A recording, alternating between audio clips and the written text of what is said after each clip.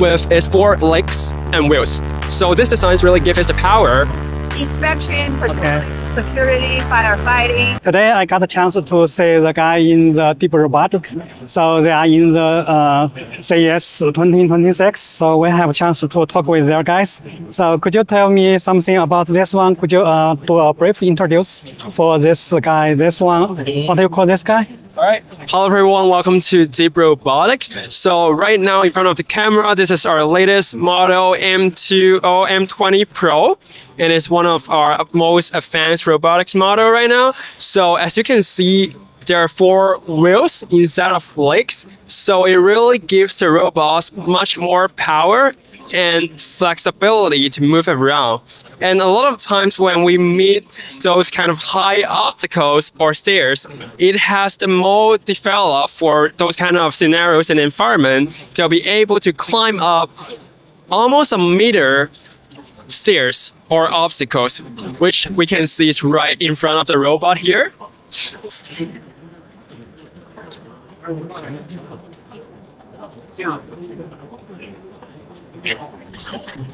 Wow, wow.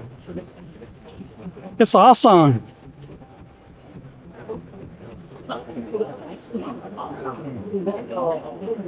It's cool. That's what we just saw. High obstacle with its 4 legs and wheels. So this design really gives us the power to complete a lot of the missions in the real world, including delivery, logistics, rescue, patrol, security, a lot of the scenarios and environment that you can imagine. Also, this robot is to be able to do last mile delivery and is able to run for 10 miles. Its battery life can allows that to run 10 miles and carry on 15 kilograms object and continue to run 10 miles distance. So what's this one? This is LiDAR or something? So we have camera on both sides of the docks, both in the front and in the back. We both have the camera, so there's not really a front side or a back side. Each of the side, can move forward or backward or climb up the stairs or high obstacles. So what kind of sensory is could node?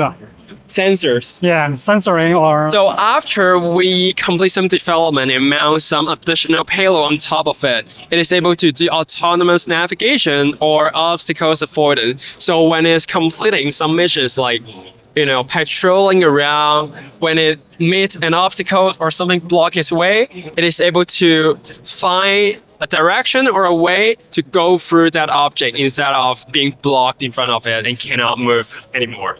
Okay, cool. How much it could load, payload? You mean how much it can carry? Yes. 15 kilograms. 15 kilograms. Oh, almost like a child. Yeah. And 15 kilograms, they can run 4 miles. Yeah, it's very powerful. That's its battery life. Cool. Okay. Thank you. Thank you for your time. So we also got a chance to take a look at this one. This one is the X30. So could you introduce this one? Briefly introduce? Yep, definitely. So right now in front of the camera is one of the another latest model, X30. And it is one of the biggest robot dog model in deep robotics. So it can carry a really large amount of payload and weight on top of it. So on the top, we can mount a lot of different kind of payload on top of it, including like cameras, sensors, arms, and all different kind of stuffs. Depending on what our customer really wants and what kind of mission they want to complete. So this dog, just like the M20 Pro, it is also able to complete a lot of mission, including rescue, inspection, patrol, and security. But it has even more sensors than the M20 Pro. So what's the payload for this one? It's 100 pounds? Payload! 100 pounds. It can carry. 25 to 30 kilogram. 25 to 30 kilograms. That's about a 6. 20 kilograms, maximum carriage to 85 kilograms. Okay, cool. So this one could do the backflip or not? No, It's too heavy. two use cases. Okay. Yeah. So for B2B use cases, we don't do a lot of entertainment positions because it has to be like the durability and the stability is very important. So small one, mainly for entertainment, commercial. This is what we do. Yeah. Cool. So that's what scenario you deploy this one?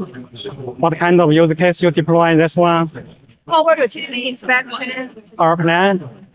inspection, patrolling, security, firefighting. Yeah. Security. Yeah. Security. Okay, Yeah. security.